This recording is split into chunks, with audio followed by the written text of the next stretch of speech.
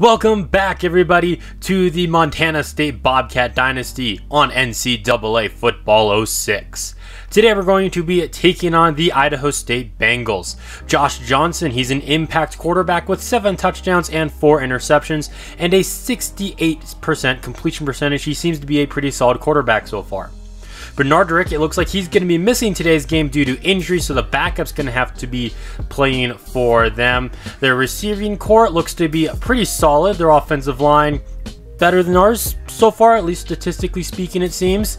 And their defense has been doing a pretty good job getting to the quarterback today, and they also have picked off quarterbacks 4 times so far this season.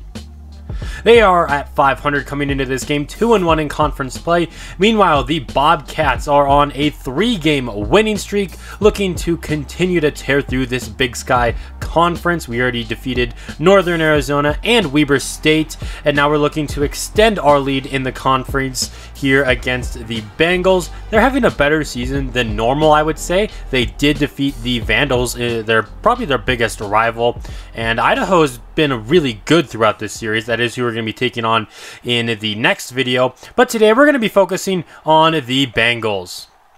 Kicking it off here, it's going to go to about the 8-yard line. Heath is going to return this one down the right sideline here. He's going to get pushed out of bounds, or tackled rather, at about the 50. So some good field position for the Bengals. It's a high snap for Johnson on first down, and he's going to be sacked. A great start there. William Jackson just came in unblocked on the blitz and brings him down for a loss of 6. Johnson to throw on second down, but that pass is going to get broken up. I think that was Eugene on the coverage. Now on 3rd and long, Johnson looks to throw again. He's got time in the pocket. Floats this one out to the right side. Johnson with some toe drag swag on the sideline, working on Chris Bonner there and getting the 3rd down conversion. That was a gain of 19 yards. Actually more than that because of the sack yardage, so I was closer to about 25 yards. On the new set of downs, though, they're not picking up anything on first down. Johnson, the passer, he had a man open over the middle, but unable to connect with him there. On 3rd down, Johnson takes the snap, looking to throw again, airing it out to the left side, but the pass is going to be broken up by Tim Hughes. The offense stays on the field on 4th down as the Bengals look to roll the dice, taking a shot to the end zone, but the pass is going to sail out of the back of it. An interesting decision there, and it's going to be a turnover on downs. Brandon Adriano is going to pick up 6 yards on first down for the Bobcats. Now Larry Stevens to pass for the first time today, but the pressure gets there and forces an incompletion.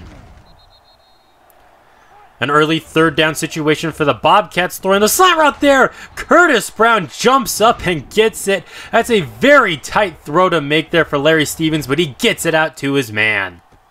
That's going to set us up into Idaho State territory. Stevens takes a shot to the end zone here, and the pass is picked by Johnson. Not the best read. You know, you want to avoid those impact players in the secondary. Avoid throwing their way if you have to, and I didn't have to throw it there. I just felt like taking a shot, and we ended up paying the price. First down pass is going to fall incomplete for the Bengals. Here's 2nd down, firing to the left side. He's got Burton down the left sideline, getting behind the defense, and he's going to take this to the crib. Touchdown, Bengals. He just got wide open, got behind his man. It was pure man coverage there, and just wasn't great defense by Montana State, allowing an 80-yard touchdown. Stevens is going to run for this. On first down, he's going to get tripped up at midfield. Here's a run from Brandon Adriano to the left side. He broke through a tackle for a grand total of 0 yards.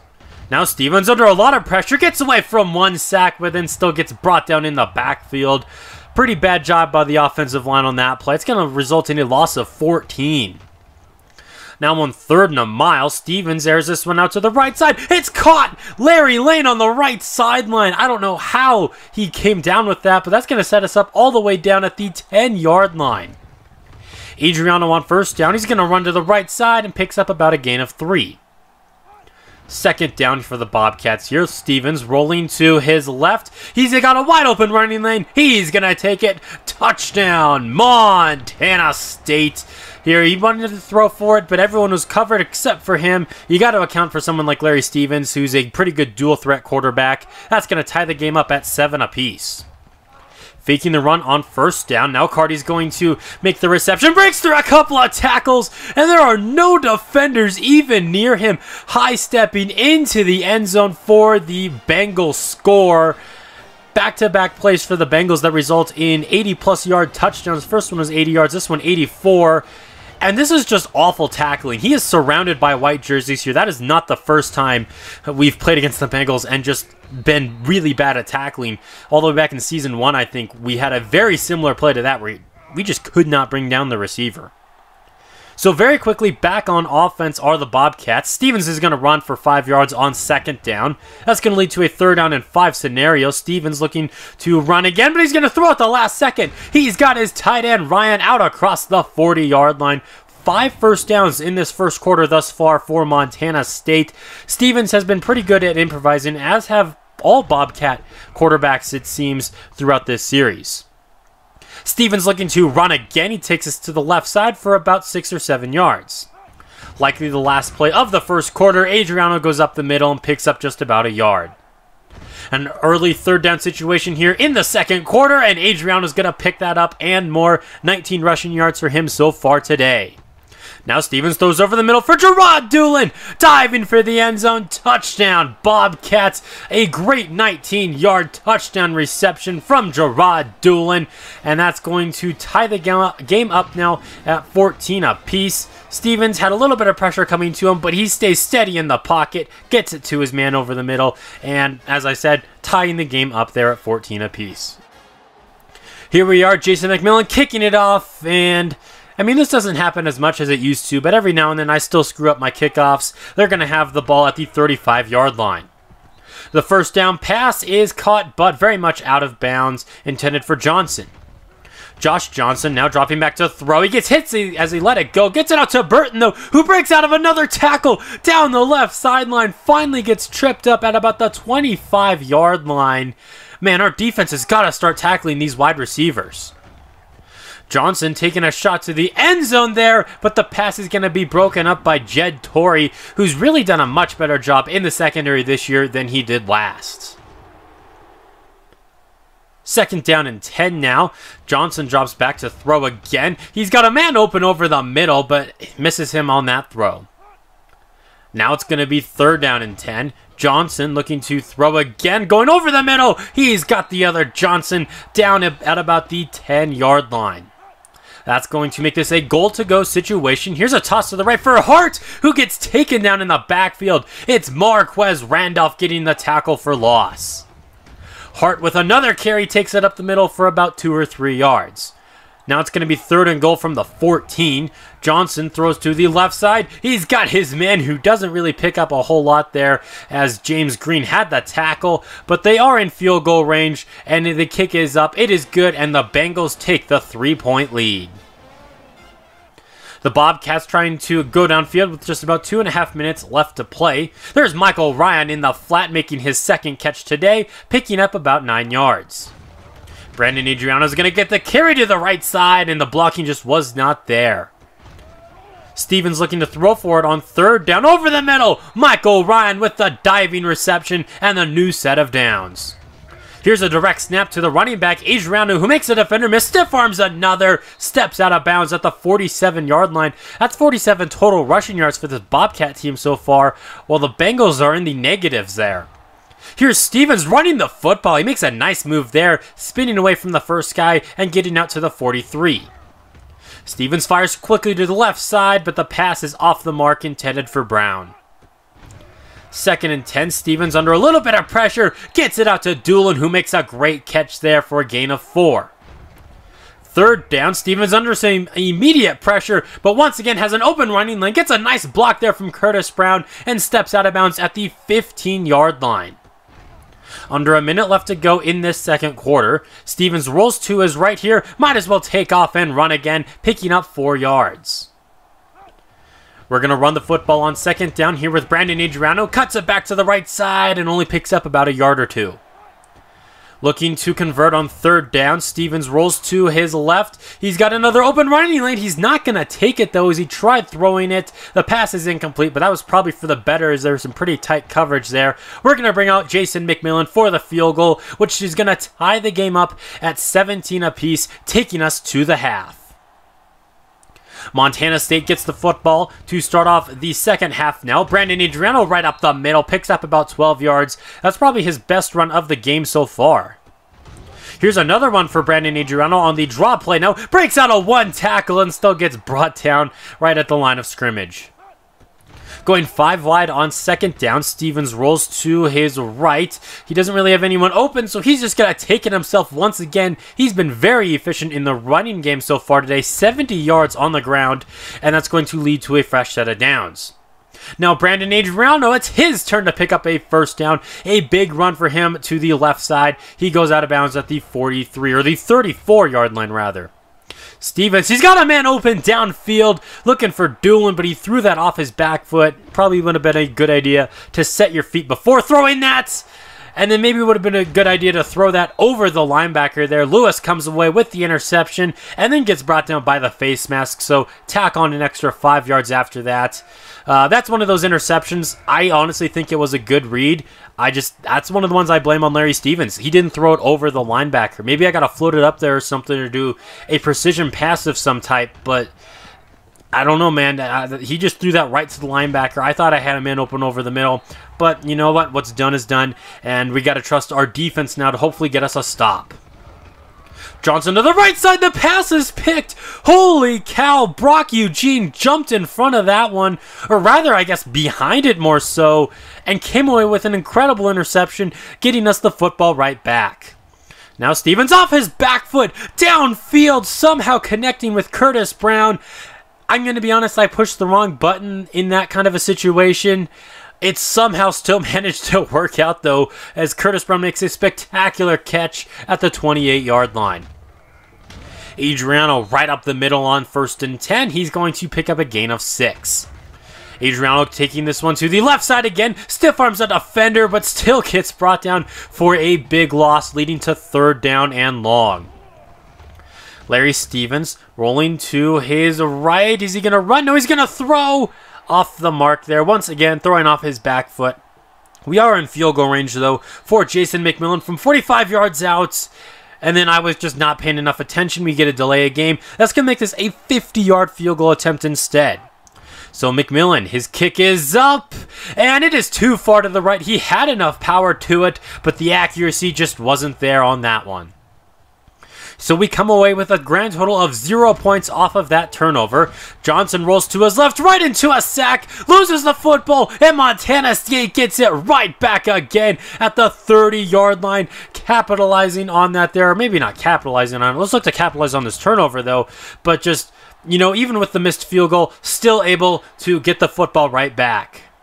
There's a bad drop by Jesse Lester. That's going to make it 2nd and 10, where we run the football with Adriano, and he picks up about 4 yards.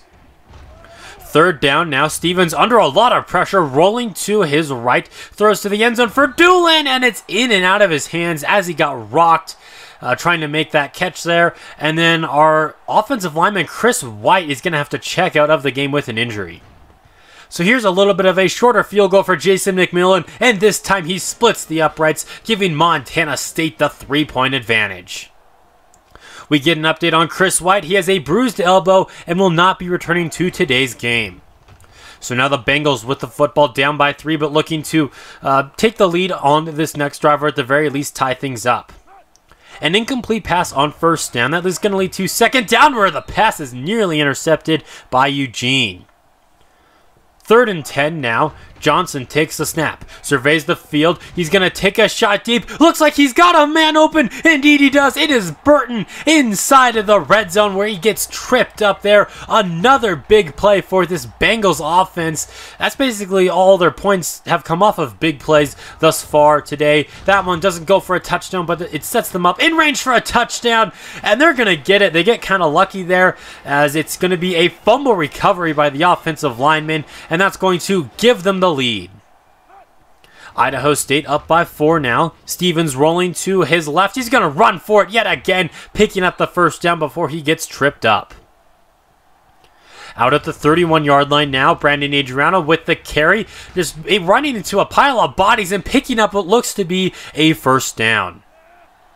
So that's going to take us to the fourth quarter where Montana State trails by 4. Stevens rolling to his right, throws at the last second for Doolin, who makes the reception at about the 30-yard line, making the catch there. You know, kind of unorthodox or whatnot there as he makes that reception. It was kind of a weird play, but you know what? I'm going to take it. Faking the run now, throwing to the left side for Curtis Brown, and it's in and out of his hands there. Second down and 10. Well, it just turned into second down and 5 after a nice offsides penalty there. That's going to make this a little bit easier. Stevens rolling to his left, throwing over the middle. Pass is picked by Gordon out across the 30-yard line. The 40, midfield, getting close to the other 40 where he is finally brought down. And just not a good play there by Larry Stevens. Most of his turnovers, they're forced plays that don't even need to be forced. And that's going to set up the Bengals with some nice field position to possibly go up by 2 scores. A nice play made by the defense there as they bring the running back down for a loss of 3. He's going to get another carry though, makes up for that big loss, gets all the way down inside of the 10-yard line where he's finally tripped up. That's going to make this first and goal. Thrown to the end zone for Burton. I don't think he quite got in. They're going to mark him down at the 1. Just inches to go now. They're going to give the football to Hart. He's in for the Bengals score. And that's going to give them an 11-point lead with just 3.5 minutes left to play. So kicking this one off now, it looks like that is Curtis Brown going to be returning it from about his own 1 or 2 yard line. He's going to take this across the 30-yard line. The 40, midfield. Can he take it all the way? The 20-yard line inside of the 10 where he gets brought down. That's still going to give us some fantastic field position. And Tony Everett, who made the touchdown-saving tackle, is kind of slow to get up there. So now on first and goal, we got the touchdown. It's Michael Ryan, probably one of his biggest games of the season so far, as he comes down with this touchdown. That was a huge kick return there that made this comeback a little bit easier, I would say. Can we complete the comeback, though? Well, first we're going to go for 2 points to make it a 3-point game. Larry Stevens gets in for the touchdown, and we're down by just 3 points.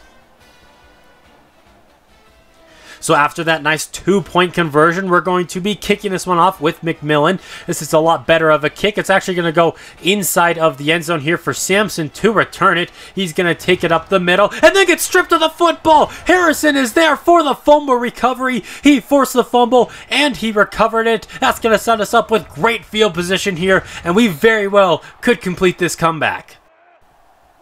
Adriano's going to pick up 6 yards on first down. Stevens rolling to his right, throws off his back foot, and the pass is going to be incomplete, looking for Doolin.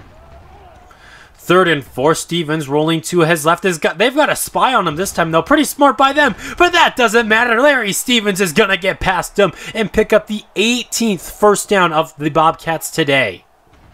Here's a little bit of an option play for Stevens, who gets it out to Brandon Adriano, who dives for the first down, and I think he did get that. No, they're going to mark him inches size, so it's second down in inches, and we're going to throw for a touchdown. Gerard Doolin, his second of the ball game so far, is going to give Montana State the lead, erasing an 11-point deficit just like that. So now Josh Johnson's looking to air it out on 1st and 10. And then there's Craig, or not Craig, why did I call him Craig? His last name's Carty. Mawson, the safety, taking it to the end zone for the Idaho State touchdown. Their 3rd touchdown from 80 yards or longer. Just a huge play there, and that's going to give them the lead right back. Brandon Adriano right up the gut. That's going to get him over 100 yards rushing so far today. We're going to give him the football again, where he picks up a nice gain of 3. Under 2 minutes left to go. Now Stevens rolling to his left. He might as well run for it again. Stepping out of bounds just shy of the 40, or actually right on the 40. And now he's over 100 yards rushing. Stevens to the right side. You know what? Might as well run with it again. He's got an open running lane, sliding at the 23. First down, now running it with Brandon Adriano right up the middle, and he's going to pick up about 2 yards. We are in field goal range, so that could tie the game up and possibly send it to overtime, but I would rather just win this in regulation. Gerard Doolin makes a heck of a catch there, but unfortunately cannot get his feet in bounds. 3rd and 8. Now Stevens is going to throw over the middle. Touchdown, Gerard Doolin. His 3rd of the ball game, making a spectacular catch over the middle there. Take a second look at this. Stevens had a little bit of pressure coming to him there. Adriano does a great job picking up the blitz. And then Gerard Doolin, he gets rocked at making that reception. Holds onto the football and gives Montana State the late lead. Trying to put together a game-winning drive now. Carty makes the catch on 2nd down, picking up a gain of 3. Josh Johnson now looking to throw on 3rd down. He's going to throw off his back foot. He's got Burton over the middle, who then gets rocked, coughs up the football. Marquez Randolph recovers it, and that might just do it for this game. Idaho State has made a ton of 4th quarter mistakes, and that could very well lead to a loss for them. All we have to do is bleed this clock down. Adriano on 1st down, doesn't go anywhere. Idaho State burns a timeout. He's going to run the football here again and doesn't really go anywhere. And the Bengals are going to burn their last timeout. 3rd and 7. Adriano to the right side. He just needs a 1st down. And that's exactly what he's going to get at the 25-yard line. That is going to be your ball game. Montana State 42. Idaho State 38. Man, going into the 4th quarter, it was a 24-20 ball game in favor of Idaho State, and it was just an insane 4th quarter. That's got to be one of the craziest 4th quarters I've seen in this series, probably. Just back and forth there. Idaho State took the 11-point lead with 3.5 left to go. I was like, this is going to be tough. But then we get the big kick return, get into the end zone, and then they fumble on their kick return. Like, special teams kind of killed them there. And then also on their attempted game-winning drive, that big fumble. 4th quarter mistakes cost Idaho State the game. And that is going to make this my number 5 greatest game of all time. We've had some real good thrillers so far this season. Over 200 yards passing and 4 touchdowns for Larry Stevens. He did also have 3 interceptions and under 50% completion percentage. He did run for over 100 yards, as did Brandon Adriano. Michael Ryan had a touchdown, and then Gerard Doolin, probably the hero of this game, with 3 touchdown receptions. And then the defense came up huge there. We got the sack, we got the interception from Brock Eugene, and then we forced 4 fumbles and ended up recovering 3 of them. Looking at some of the other Big Sky games this week, Weber State is finally in the win column as they defeat Montana 35-24. Sacramento State's going to get this victory over Eastern Washington 38-24. And then finally, Idaho loses again, but it is to Iowa, number 6 in the country. They win 41-24. That's going to wrap up this video. Thank you all for watching. If you're not already subscribed, that would be awesome if you did that and left a like on the video as well. But until next time, this has been Jeffrey reminding you to stay moist.